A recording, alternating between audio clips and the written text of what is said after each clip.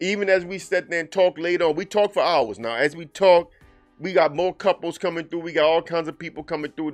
They getting to see couples with their own eyes. They see these fine, beautiful women with these dudes that don't look so good. Dudes definitely punching way above their weight class. And all they can do is come up with some comfortable excuse. But he probably got money. Nigga, he live in the same community with you. You got money? What are you talking about? He probably got money. He don't have no more money than you have. Nah, that's just y'all excuses. Y'all come up with all these ready, set excuses to just justify why you can't do what you see this man doing or what you seeing that man doing. You got this fat ass dude with that fine ass woman, and all you can do is just come up with an excuse. Everything I'm about to say, you already know it to be true. You are a slave. You are a slave to money, to social economics, to status, to politics, to ideology. You have sold your soul to have a place in a world order that you should naturally oppose.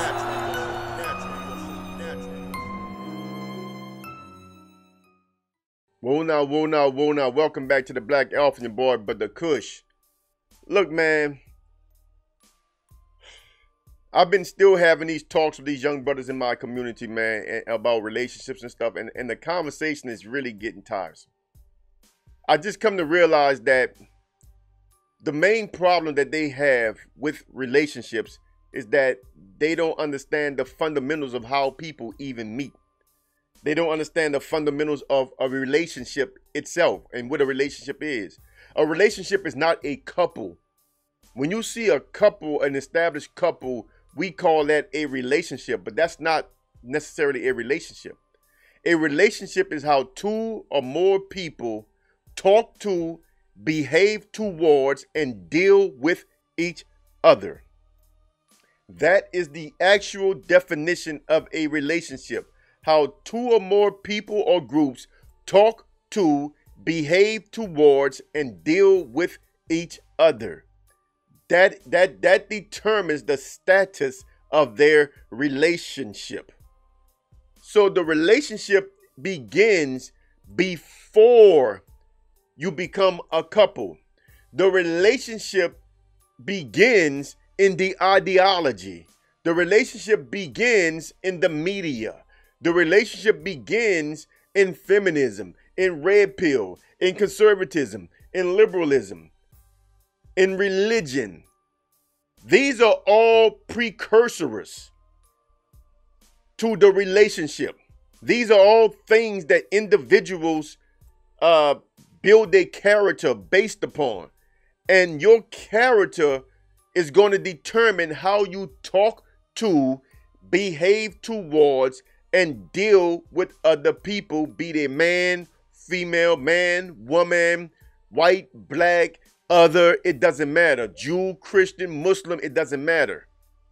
These, your beliefs determine how you're going to deal with certain people. And that is where our problems start. Right there. When we talk about relationships with women, our problems start in the head. Anyway, like the video, share the video, subscribe to the channel, hit the bell icon to receive notification when I drop more videos. What made me think about this is two things. Talking to the young brothers and listen to Ancon, talking about Anton Daniels. Ancon, he did some video talking about some chick was talking about high value men are overrated, right? And in the video, the chick mentioned about something about an average woman can't get these kind of men. And he said, you see, she's saying the average woman, maybe she just didn't qualify, you know what I'm saying? What I am saying is that if you are an average young woman in your 20s or 30s and are looking for men in the same age group. But here the key word is what she says. If you're an average young woman, if you're an average young woman, meaning that you probably don't qualify for that type of man in the first place. And that's why most women have passed up on the men that they already probably should have married because they are average also. But see, the thing is, everybody's average, bro. And you got a nigga like Anton. I hate going here, but the dude is not attractive. I mean, I don't know how women see him, but the dude is funny looking. He's out of shape, fat, like he never done a push-up in his damn life. You know, yeah, I got some extra padding on, but I still got a chest. You know what I'm saying? I mean, I still work out. I'm still strong. I got a bench. I'm still benching at 300 pounds right now. It's been going down because I'm getting older. You know what I'm saying? But anyway, I'm still strong. You know what I'm saying? But, I mean, this dude is funny looking. He's not a good looking dude at all. He wears funny glasses. He has a funny dress style. But he thinks that he is special because he made some money grifting you niggas on YouTube. That is the definition of a fantasy man. He knows in reality his whole world is online. He ain't shit.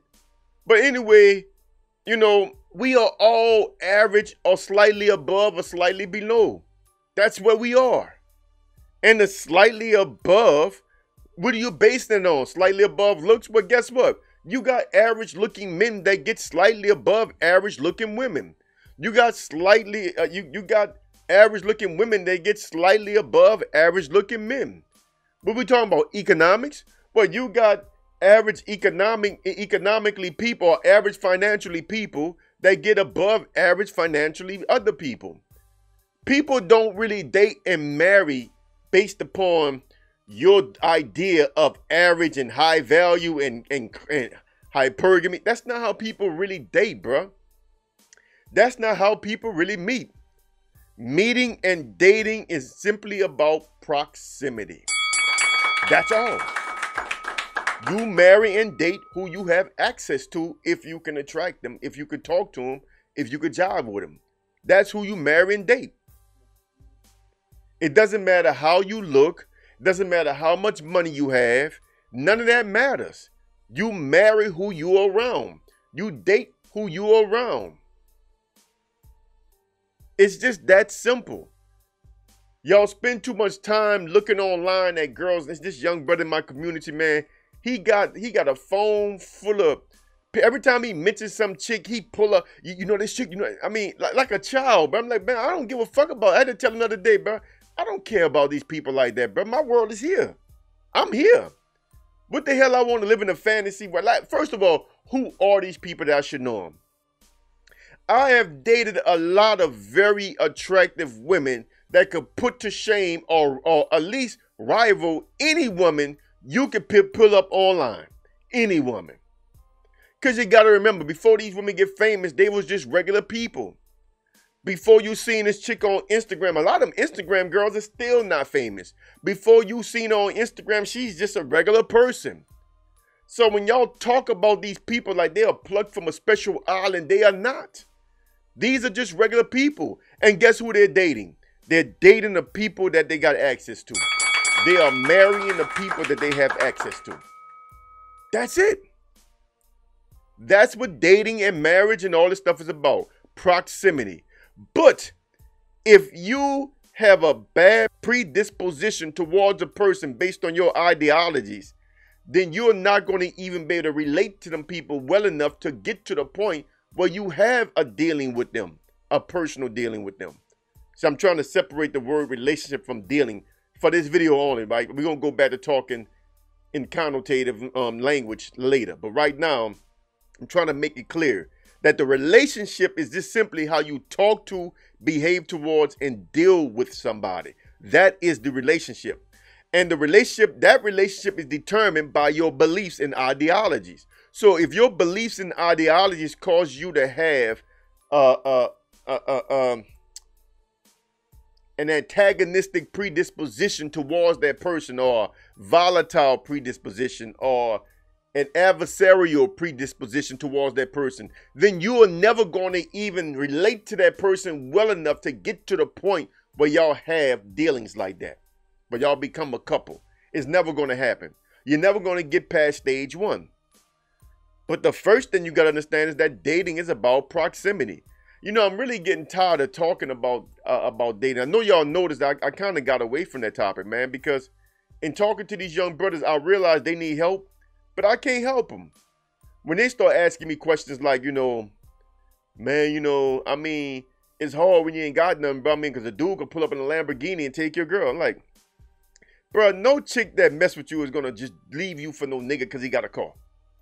I say y'all watch too many skits on YouTube. Y'all do realize 90% of that stuff is fake.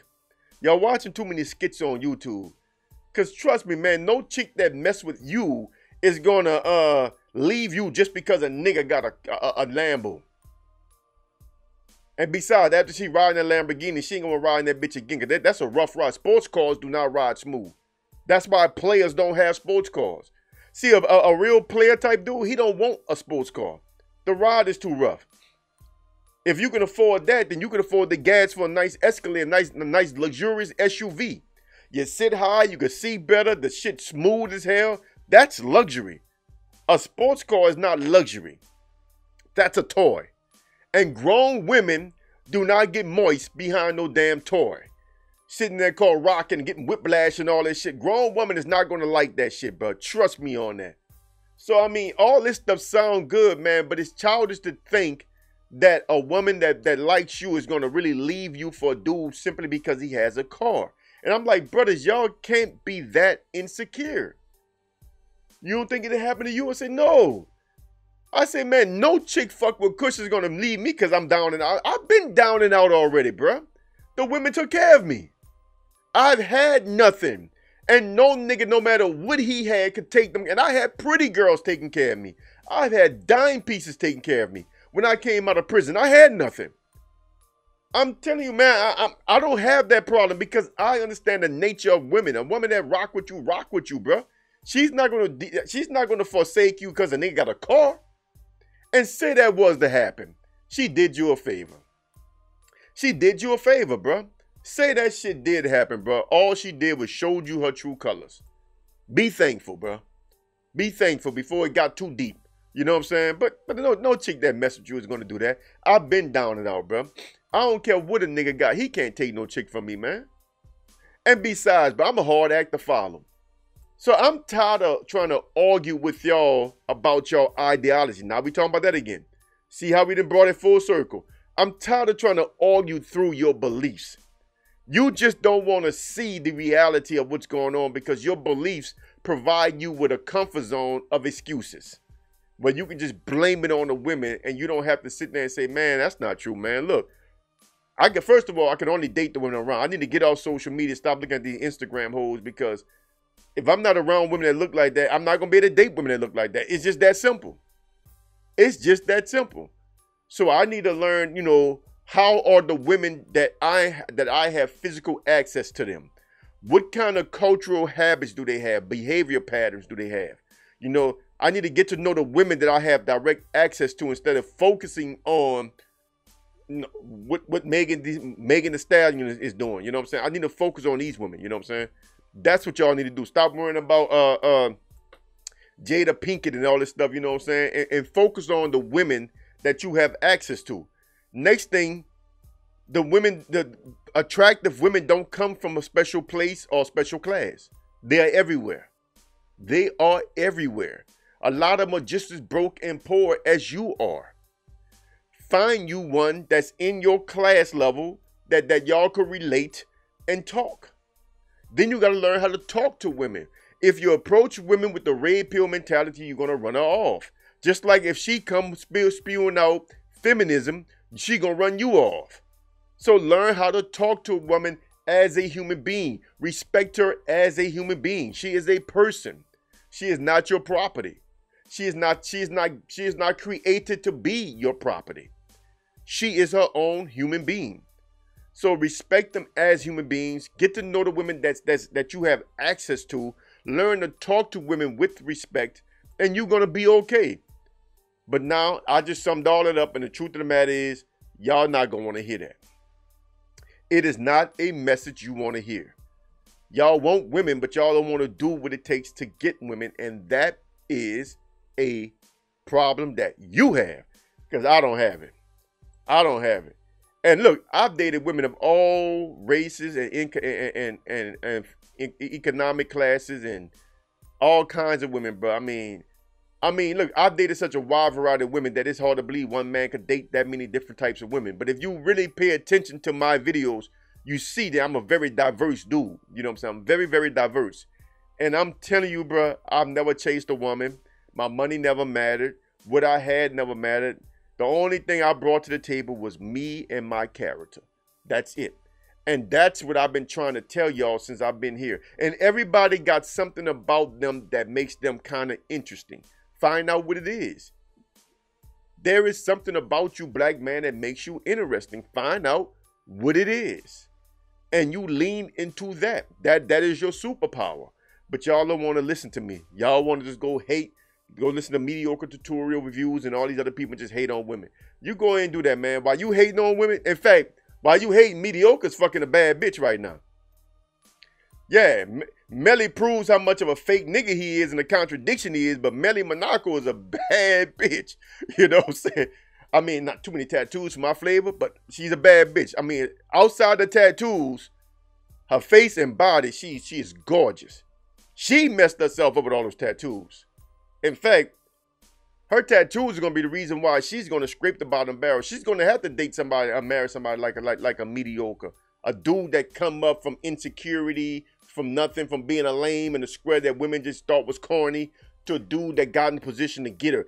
That's going to be the only kind of man she's going to end up with, because a real man of high value, which means high character, like myself, a real high value man wouldn't mess with Melly Monaco just because of all the writing and graphics that she put all over her body. But anyway, the point is, man, I've dealt with a lot of different types of women from all walks of life. And the only thing ever mattered to them women was my character. And I've been trying to teach y'all that, but y'all don't want to hear that. Y'all want to believe that it's something else. You got to be tall. You got to have money. You got to have a dick that long. Y'all got all kinds of excuses and all this stuff that y'all come up with to justify why you can't get a woman, instead of just going out there and meeting the women that's around you. You're sitting there focused online, looking at these girls on Instagram instead of looking at the women right there in front of your face. You dudes are just too insecure. Y'all live in fantasy. Y'all live online instead of just being where you are. Keep your mind where your ass at. You are here. Deal with the women that you have here. Stop trying to measure them against some girl full of makeup online, taking professional pictures, when you got these chicks at the gym with no makeup on because they sweating and shit. You get to see their real beauty. And some of these girls are so pretty. Got no makeup on. They pretty. That's just them. The bodies, the faces. Oh, God, man. These girls look good. First of all, God don't really make ugly. Ugly is a stretch. So most women are average. And average is attractive. Above average looks real good. And we have a lot of above average women back here. A lot of them. I mean, got to be within the range, right? Above average would probably be what, 5%? We have at least that. We have at least 5% of the women back here are above average. At least that. Maybe 10. Yeah. We got a lot of good looking women. In fact, our average probably high. Our average looks is probably higher than the average looks elsewhere. These women look good, man. I think the average look of the woman back here is probably an 8. Real talk. These are some very, very, very attractive women in my community. And these dudes are just sitting there acting like they don't see them. See, that's something. And they hang together. Always together with all these women around. Anyway, I'm out of here, man. I'm Brother Kush, a.k.a. the Black Alpha. Salam.